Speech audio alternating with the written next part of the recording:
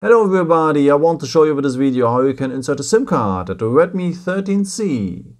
Okay, for that we will need next to the phone the SIM ejection tool, and it's part of the box. So if you open the box here, so here's been the phone previously, and we will find here another white box. If you remove it, we will see then on the other side of this white box the SIM ejection tool. So just release it. Otherwise, by the way, you can use also of course the edge of the good old paperclip.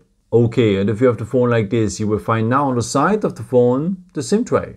And below the SIM tray is a small hole in there. Now you will need the edge of the SIM ejection tool or the paperclip. So just enter this hole, press a bit, and the SIM tray will come out.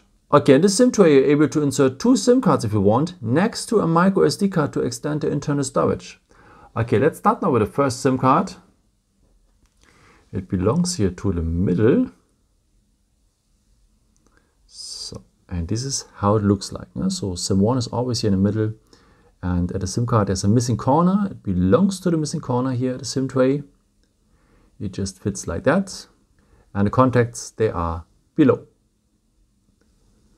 Okay, and if you want, you can now add also a second SIM card. So this is optional.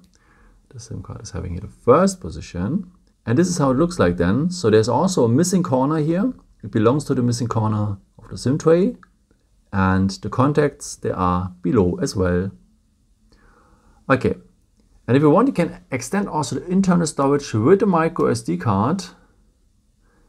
So for the last position, so this is how it looks like then. So it just fits like that, and you can use the microSD card of course also with just one SIM card or two, it doesn't matter, it's the same thing, and the contacts, they are below as well. Okay, if you're ready with it, just put the SIM tray back into the SIM slot.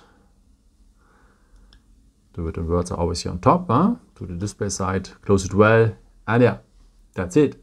I hope I could help you with this video and answer your question, and yeah, maybe if you want, you can leave me a nice comment or give me a thumbs up. That would be very helpful for my videos. Thank you so much for, and I've created also some other videos if you're interested in, with some more tips and tricks and so on. You can also subscribe me if you haven't done it before. Thank you so much for your support, and yeah, maybe until next time. Ciao.